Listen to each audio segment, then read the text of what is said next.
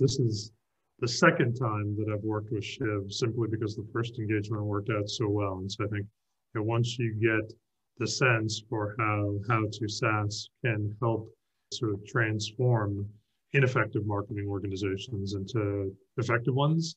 As a CEO, you don't have to be the brightest guy in the world to know, like, okay, like I like to go back to people and to teams that you can trust to deliver. So this is engagement number 2 for us. I run private equity-backed companies, and if you look at the history of our companies, they tend to be initially smaller, more founder-led organizations that we now come in and are in the process of trying to rapidly scale.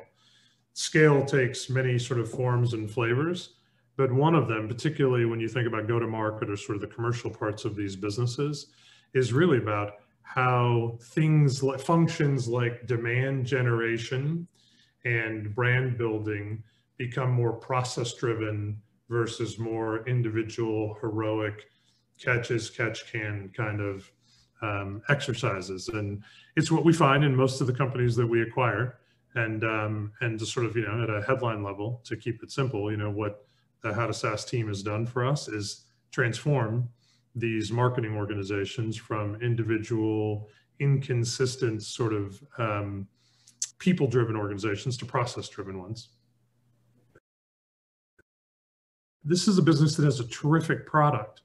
And if you look at the customer satisfaction scores of our product or our platform, they're off the chart. Like, that from a net promoter standpoint, they're plus 55, which, there aren't too many situations I've walked into where the product feedback, the customer feedback has been that good on the product. So, that's a clear expression of value created by the platform. The problem is not very many people know about Intelerad. And if you looked, what we did when we came in, we looked at sort of, okay, what does the demand generation process look like? This is a company that is a double-digit, consistent sort of 15 to 25% organic growth company based on the quality of the product and a bit of word of mouth. But when you looked at the sort of demand generation approach, everything, even before the pandemic, everything was event driven and literally sort of boiled down to 1 or 2 key events a year. I mean, it is not an exaggeration to say that the top couple of events that they would focus on the calendar each year drove 85+% of the pipeline for the year. I've never seen that situation before. So then, you get a new private equity owner in 2020. You get the pandemic, which clearly had a profound impact on in-person events. And all of a sudden, as a company, what do? Like, I think there was quite a bit of panic that instantly took place around how are we going to generate demand to keep the organic growth trajectory that the business has historically had. And it became almost like a forcing function to then have to sort of come to terms with the fact that you have to build a more robust and more scalable and consistent pipeline generation process and a customer engagement process. And so, that was sort of the context that led to, hey, we've got a problem, and then it's okay, who can go fix this problem? And this is again where, having had the prior experience, you had a good sense that How to SaaS was going to be able to help. It's amazing to see how the science of marketing has changed so much over the years. And so, the science of marketing, in my opinion, is only as good as the underlying data. And it is difficult to find help that they don't want to just sort of teach you the science, but they're willing to sort of go and figure out the data and the quality of the data, what the gaps are, and ultimately how to get it transformed into a way that it becomes meaningful. That's clearly one of the things that we've leveraged Shiv and the team to be able to do. I mean, I think again, consistent with what I said before, when you're acquiring mostly founder-led organizations, you tend to find, let's just call it less than perfect data in the business. And so even before you can get to the sort of sexier things, like how do we want to think about content marketing and account-based marketing and some of those sort of digital demand generation programs to drive pipeline and that kind of thing, you fundamentally got to go in and understand the data. And that's, if I think about where we started, that's where a lot of the early value was created, was just normalizing and cleaning the data to then be able to build those kind of programs on top. When you're taking an organization that you were trying to rapidly scale and you're in the midst of transformation. It wasn't like we had all the seats on the bus filled. We had a fully staffed marketing organization, and all of a sudden we had a third party come in that started telling people what to do, right? In this particular instance, what we really did is we needed somebody who could come in and almost help operate as part of the marketing organization. And actually, you go even a little further to say lead parts of the marketing process. And I think finding a third-party group or consultancy that has both the capability to play an operating role and the desire, quite frankly, to play an operating role. You don't find, not all consultants are willing to do that, right? They want to get paid for their expertise and their opinions, and they'll do the research only to sort of drive to a natural outcome that is, here's the plan that you should go execute. The thing that I think that we've benefited from is the willingness by Shiv and the team to help sort of come in and help us run things and partner with me to help go hire and fill some of these key roles that ultimately then will be able to scale the marketing organization going forward. So from that perspective, we've been lucky that, that we're working with a group that I think has the operational chops in addition to just the functional experience.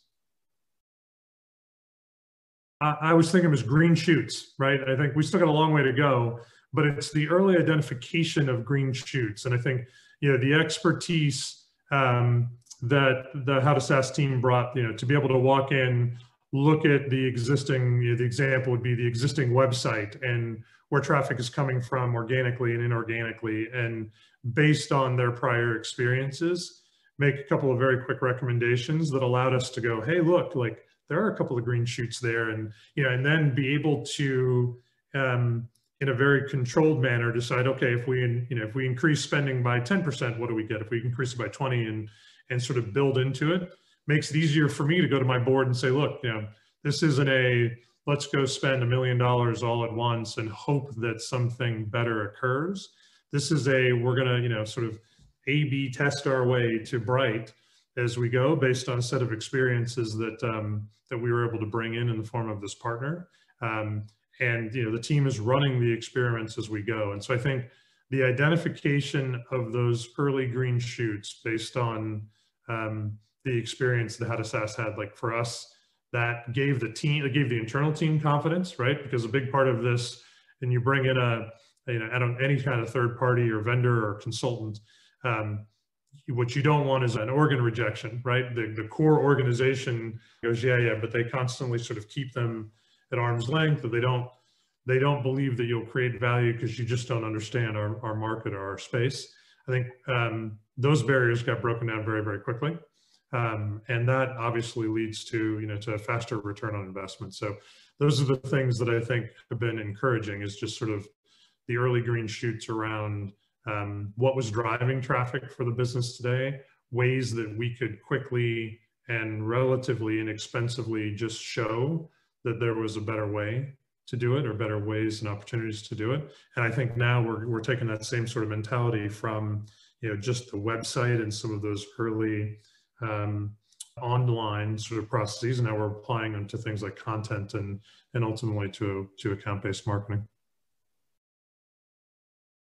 I think the account-based piece is new. Like if you look at sort of the way Intelerad has historically done it, again, it just wasn't part of their playbook for how to scale the business, and thinking about things like share of wallet and the opportunity to scale individual customers as a way of growing and scaling the business. And that's a very specific, there are very specific plays that you can run that ultimately will tell you what to market to whom and when, and how to take advantage of your existing data on customers to be able to put yourself in a position to grow their business. And I think that's an entirely new motion for us. It's one that we're still obviously very, very early days here, and even the identification of that with the How to SaaS team, and sitting down and looking at what we sizing the opportunity there, so that we could justify making some investments. Just that process was pretty eye-opening, and as a result now, like if I think about the open roles that we have in the business, we're now looking for people that have that kind of experience that can come in and on the back end of this project, be able to continue to evolve and grow what we do in the account-based marketing space. So it's a long-winded way of saying, like, that's another new muscle that we will build as a result of this engagement. We are affecting this transformation and trying to put in place a foundation to scale a much larger business. And so if I think about sort of the outcomes at this point in time, one of the biggest ones for me as the CEO is I have higher confidence in how to structure and size an appropriate marketing budget for the organization going forward, based on the work that we've done now in the last 3 or 4 months. And that's, again, I think now I can say to the board, to my investors with confidence, hey, we're going to spend on these 3 areas of the business. We're going to start with this level of investment. Here's the return that we expect that we'll be able to get from it. And now we'll be able to play it out as we go through the next 3-6 months to see sort of which one of these bets are playing, are worth doubling down on, and which ones might not be. That's not an insignificant outcome, considering we're in the midst of a budget year. Like, we're in the middle of our budget year. Most of the time, you get companies that have gotten to this stage and they go, okay, well, that all sounds really good, but I have no money until the beginning of next fiscal year. I got to build that into the next budget. We were able to take this early work, bring it to the board, and show them, here's the way we're going to do this going forward, and get approval to go now try and test out some of these bets in year that ultimately will make us smarter going into the next fiscal year. So even though it seems pretty foundational, the confidence that we have in the categories of marketing spend and the hypotheses that I think we are putting in place that we can now go test to see its impact on driving pipeline and ultimately conversion. I think all of that foundational rigor is the output that we've seen so far. Try to be, I'll call it sort of painfully narrow in the outcome that you want to get first. Like, really go into it thinking about lots of organizations have lots of pains and things that they want to accomplish. What's most critical to you, and what are you going to do with the data? Like, what are you really trying to achieve? We spent an hour the other day debating like all of these metrics that we could show our sales force. And at the end of the day, I kept asking, like, what are we going to do with it? Right? Ultimately, if we're not clear on how we're going to use the data to get better, to drive more sales with a better ROI, then why would we waste the time to measure it? And I think when you go into these types of engagements, I think there's a natural desire to go, oh, we found somebody who can help us, and then you want to throw everything at them all at once. My advice would be start what matters most to you, because I think if you can put points on the board in these kind of engagements, not only do you get good shareholder outcomes and reasons for your investors to want to spend more, but you also win the hearts and minds of your employee population, right? They see this as a value-added effort, and they see it as a team they want to engage with, and then that's how you ultimately drive scale. So really be prioritized and disciplined, I think, is the message on what you most want to get out of it, and start there.